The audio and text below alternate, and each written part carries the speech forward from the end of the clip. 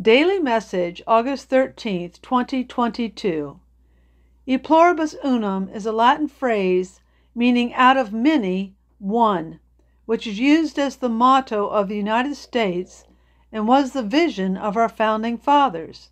Today, that is one nation made up of 50 states of vast diversity in beauty, natural resources, races, cultures, talents, and faiths.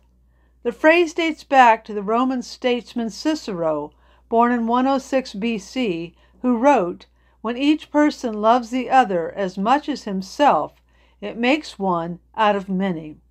The phrase e pluribus unum, out of many one, could also have been used in reference to the body of Christ, as described by Paul in the spring of AD 57 in his letter to the Roman Church. For just as we have many parts in one body, and all the body's parts do not have the same function, so we, who are many, are one body in Christ, and individually parts of one another. Oh, that the phrase was true today within the body of Christ! For what a wondrous contribution the body of Christ could make to the kingdom of God if united and not divided, by placing denominational differences of greater importance than our commonality of faith in our risen Lord.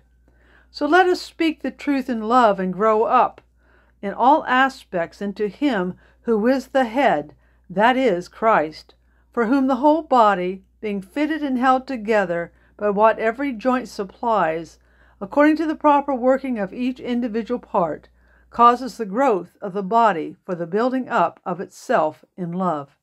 With love to all, Pastor Cheryl.